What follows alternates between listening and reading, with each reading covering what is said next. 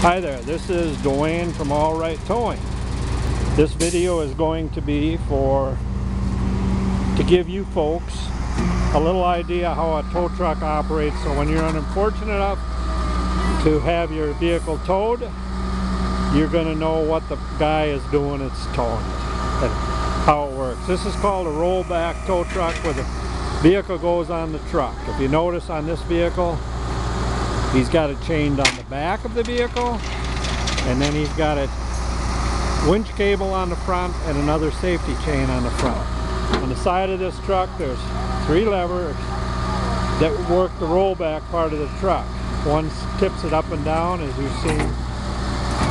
The one he's working on now is the winch, and then there's one that slides it back and forth.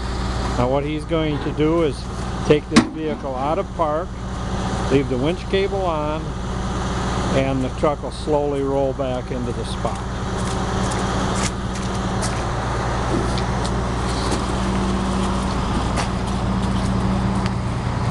As you can see, this is still wonderful Minnesota winters.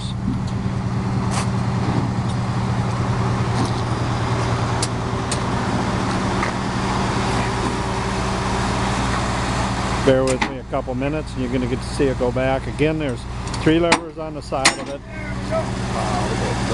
One lever will slide the bed in and out, one will tip it up and down, and one will use the winch cable to let the vehicle back off. On the back of this rollback truck, there's also a wheel lift, which is the same kind of operation as a conventional tow truck. I guess that'll be it for the video. Hopefully this has been a little helpful to you. Thank you very much.